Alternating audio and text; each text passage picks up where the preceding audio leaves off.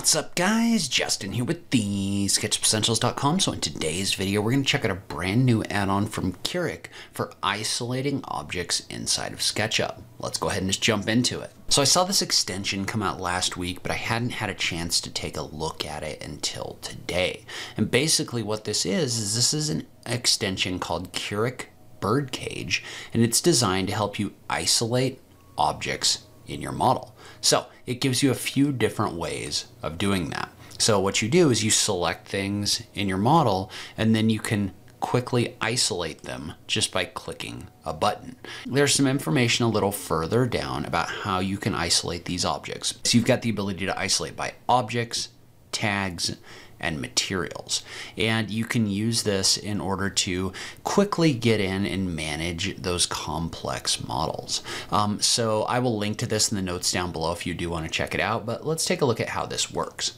Okay, and so basically the way that this works is you click on the little button for the Isolate Manager, and that's going to pop up a window that looks like this. This is actually interesting because this window is going to give you a preview of what an isolated object might look like. And so let's say we've got a house like this cabin model from Mike Bristol that I've downloaded from the 3D warehouse. So it's got a bunch of stuff in here, right? It's got terrain, it's got trees, it's got a house, and I may just want to get in here and just access the house. And in the case of a model like this one, because he hasn't placed things like the plants really on tags, he's kind of got them on tags, I guess, but not in any way that allows me to isolate things the way that I want. Well, what this tool does is this gives me 3 ways to isolate things. So the first is going to be by objects. So what I can do is I can select an object like this, and then click on the isolate function. So that's going to do 2 things. So first off, it's going to isolate the object that I had selected directly inside of SketchUp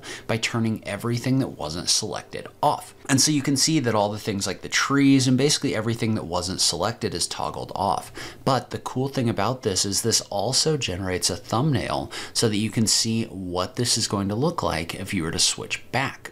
So if I was to click back on this button right here, notice what that's going to do is that's going to swap this. So now I can see, okay, if we were to isolate right now, this is what this scene would look like. So it gives you a fast, easy way to kind of toggle back and forth like this.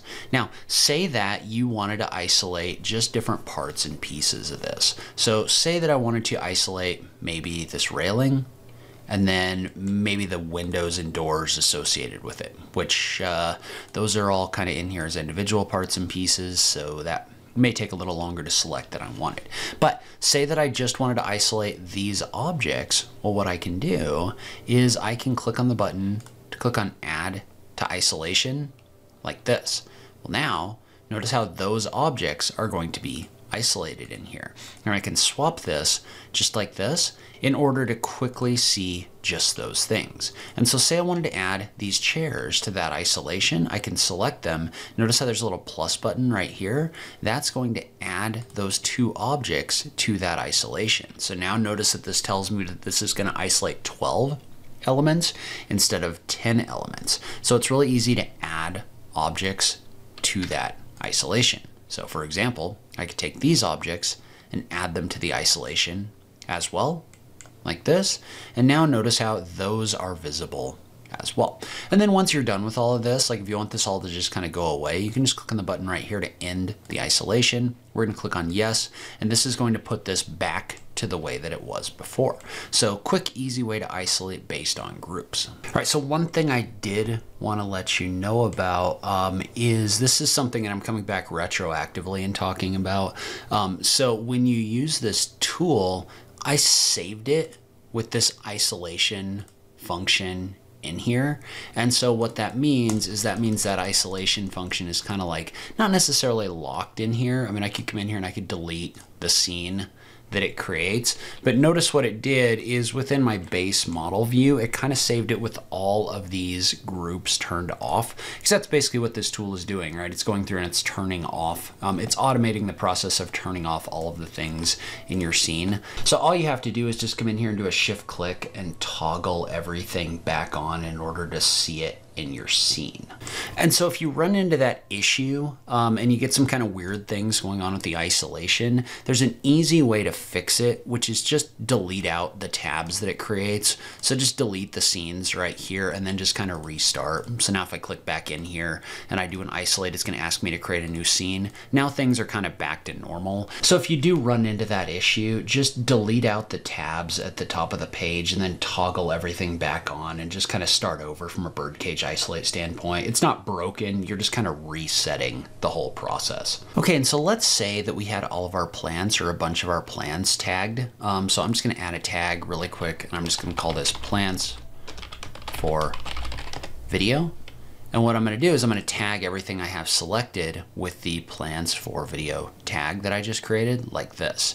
And so what that does is that makes it really easy for you to toggle these off, but it doesn't make it really easy for you to isolate them. Right? So say I wanted to work just on the plants and nothing else. Well, that gets a little bit tricky, specifically because then you have to come in here and you have to toggle all of the other tags off, and hopefully everything has been tagged properly. Maybe it is, maybe it isn't, and it can just be a little bit problematic.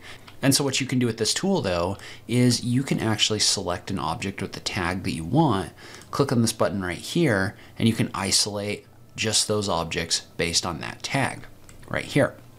So now, notice how this has isolated everything that doesn't have that tag in your scene. So now you can get in here and you can make changes and adjustments to your plants just like this. And then when you want everything back, you can just click on the button right here in order to do that. So that's actually a really fast way to isolate a specific tag or group of tags. Let's say, for example, these were on a furniture for video tag right here. But notice how I can mouse over or I can select these objects, and with furniture for video being the active tag, I can click on the button right here to add that tag to the isolation as well. So you can actually use this to isolate multiple different tags at the same time. Now, one thing I'd like to see in a future version is maybe a list of the tags that I have selected right here so that I can actually see what they are. So because right now it just tells me that I have 2 tags in here, but it doesn't really list out what they are. As far as I know, there's no real ability to do that. But you can quickly use this in order to isolate tags in SketchUp.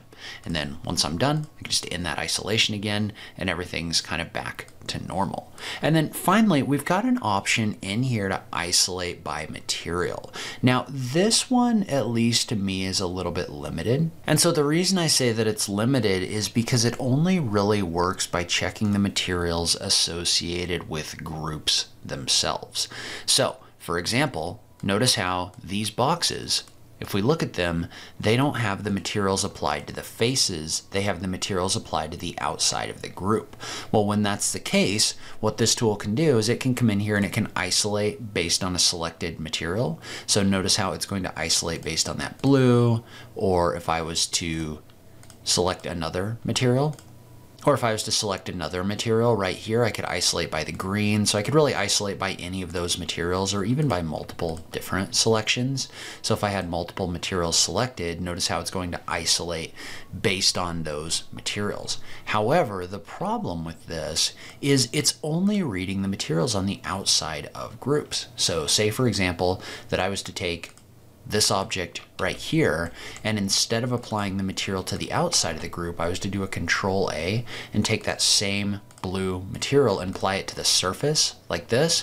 Notice how that group doesn't have a blue material associated with it. Well, what that means is that now when I run this isolation, notice how that box isn't going to show up in here. So even though it's blue, this isn't reading the materials on faces, it's just reading the materials on the outside of groups. That for me is a little bit of a limiting factor, just because usually that's not how I apply materials. I try to apply materials to the faces.